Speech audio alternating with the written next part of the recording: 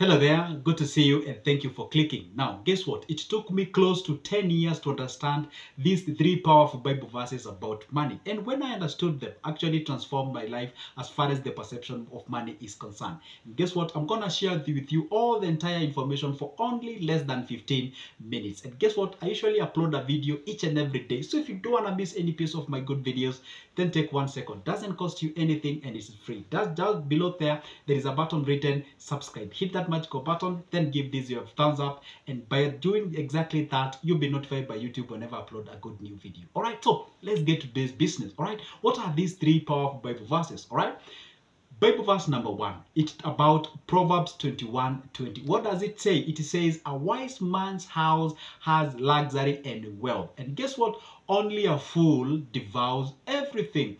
What exactly does that mean? Only a fool devours everything. Now let's contextualize into our real life. You earn yourself 100,000, or let's say you're 50,000, all right? Maybe that's on an average one. You earn yourself 50,000 Kenyan shillings, but the lifestyle that you live, it's a 50,000 lifestyle. What does it mean? You're going to have yourself a wonderful life. You're going to have yourself a wonderful living. Everybody will see and look at you and say, hey, you know what, guy? You're blessed. You look nice. You got nice kids. They usually go to a very nice school. But guess what? If they do not know, you do not have anything in your bank in terms of your savings for the sake of development. That it means the Bible calls them a fool. I did not call you a fool, but the fact remains that the Bible calls those people fools because you devour everything, meaning that you use everything. You get yourself some sherehe, you get yourself a very nice car, which is an amazing thing. You get yourself a very school fees or school for your kids. That's an amazing thing. You get yourself... It's good to live all that life, but guess what? If something was to happen, because this is life, you cannot predict anything. Actually, you know what? The most predictable thing about life is unpredictability. You cannot tell what will happen in the next minutes. Now, here you are, you're devouring everything. And the Bible says in the Proverbs 21:20, only a fool devours everything. Meaning, you aren't supposed to devour or eat everything. Another name of devouring is to eat everything. What you're supposed to do is to live below your means. You know what I always say? It is good to live as if you don't think, but you do, rather than to look as if you think, but you don't. That means that living below your means. Can you imagine this? You can afford to live like a 20,000 or 25,000 rental house, but there you are, you're just comfortable at your 15,000 rental house, provided there is a security for your family if you're married or something of sort. But there you are, the extra income you direct it towards storing, accumulating for the sake of investing that specific of money in terms of the growth of the next level. If you look life from that perspective, understanding very well that if you were to live according to your money that you get, let's say you get your 50,000, all right, and you live the 50,000 life, or you live above your 50,000 life, guess what would happen? You're not gonna save anything. And if you happen to live above your lifestyle, then it means that you're gonna borrow. And once you borrow, you're funding the consumables. And once you fund the consumables, they do not generate anything. You're gonna get yourself into more troubles. It's like realizing that you're already in a ditch, but instead of figuring out how you're gonna get out, you're still digging more because you're not even stopping doing exactly that and see where you are. And that particular point or that particular level, you're gonna get yourself more confused in this life that you're living in. Don't forget that Bible verse. It's Proverbs 21:20. A wise man's house never lacks luxury, and as well the world is concerned. And also only a fool devours everything. You can check it out and read more information on that specific Bible verse. Now, let's go to the next one. The next one, it's about Matthew 6:33 or Matthew 6:33. What does it say? It's a Bible verse that you've been hearing years and years since you were a young kid. But if you were to close your eyes and contemplate, just to meditate exactly what does that Bible say, it means a lot. It says, seek ye first the kingdom of God and its righteousness, and the rest shall be added unto you, or all others will be added unto you. So what exactly does that mean? You seek ye the kingdom of God first and its righteousness, and then the rest will be added unto you. What is this rest? And what is to seek, or how is to seek the kingdom of God first? Because let me tell you one thing. If you were to seek the kingdom of God first, meaning that you yearn for his name, you yearn for everything that comes from him. You yearn to know who is him, not only to get things from him. If you yearn for living in a righteous life, if you yearn to live in a life that is quite, good life, then it means the rest, without even news training, will be just added on top of you. Let's take a very simple case scenario. People always say that people in Islam, they thrive a lot.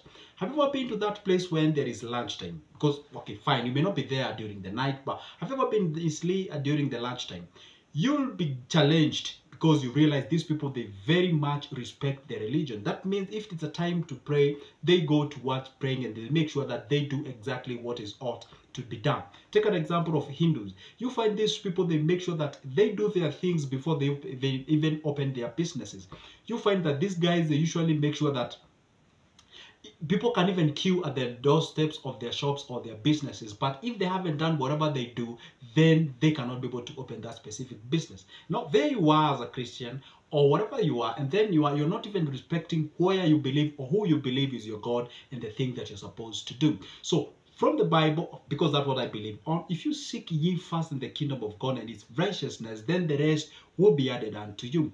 And this is a reason as to why you find a lot of people get deceived along the way. Because if you approach life with greed, and then you meet another person who has been given the mandate as a shepherd, and also that individual is greedy, then the two of you is greedy. The one who needs, both of you, you need. You come there because maybe, let's say, you're poor. The other person knows exactly that you're poor. Then you can be manipulated. They capitalize on what you're looking for. Then at that particular point, they make money out of you. And then you get out of the place without anything. That is for sure. But if you want to understand exactly what you're supposed to do by seeking ye first the kingdom of God, how exactly do you do that? You pray constantly. You pray to God everything that you need for. The other thing, you say thank you. The other thing, you do sacrifices. You can do the tithing. You can help the needy. You clothe the naked, and then you shelter the homeless and that kind of a thing. You just do overly the God's work, and also you seek His name. Right? That is the only way you can be able to attract that what has been promised, as all others will be added unto you. It's a very simple thing. May sound as if it's a normal thing that has been said for years and years. Sometimes it may not make sense to majority of the people. But if you were to meditate, you sit down and think about exactly what that Bible verse, it means a lot. I'm always saying, those are not just words. They have perspectives. And if you are to approach it using the perspective, then you're going to get the exact message, and you're going to progress yourself to the next level. All right? And the last one, but not the least, is about Philippians 4:6. This one is quite amazing for me. All right. By the way, I didn't even know this Bible verse actually existed until I came across to it. All right. And this Bible is, this verse is Philippians 4:6. Simply says that, do not be anxious about anything. All right. But everything, take it to God through prayers, supplication. All right. And thanksgiving. Made your request known unto Him, and guess what happens? All the powers. I mean, seriously, just think about that. Let me go again with that specific verse. Do not be anxious about anything. Guess what we do in this life? We are so much anxious. You try this, you try the other. You want to start a business, you don't even know where you're going to start. You're still confused. You think like, you're just all over the place. You're not even stable. You're not even stabilized. You don't even believe in actually you dedicating your businesses and such kind of a thing. So it's like you're being anxious. And guess what you're supposed to do in place of you being anxious? You're supposed to take it to God through what? Three things. Number one, you're supposed to take it to God through prayers. Meaning you have to dedicate that specific thing that you want to do. Let's say you want to start a business. You have to dedicate it to Him way before you even actualize the business. Don't start the business and then now is that the time you're praying. Okay, fine. Let's say you forgot. You can still do so. You can dedicate the business. All right.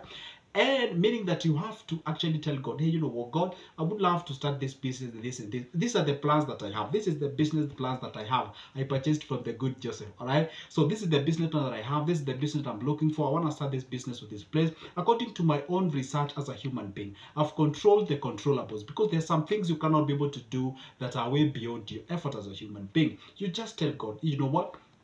I've done all what is possible. I've done all the research, the humanly possible research. I've written a very well, nice business plan. I have all the executions. Now I'm about to start the business. Now kindly show me through and also help me grow this business to the point that I would love it to be as simple as that. Now that is through prayers. Number two, you supplicate, meaning you dedicate yourself towards that thing. Can't be through fasting, can't be through sacrifices, can't be through tithing and that kind of a thing. Meaning that you have to draw attention to that specific thing. You have to do something extra that you usually don't do each and every day for you to understand exactly, for you to get that what you've been looking for. That it means to supplicate, to supplicate for that specific thing. And the third one is to do the thanksgiving. All right, if there is something that nices God and makes God happy, is for you to say thank you. All right, saying thank you at all the occasion. All right, saying thank you for each and every day's bread. All right, you say thank you for everything. Say even thank you for actually you being able to think about starting that business.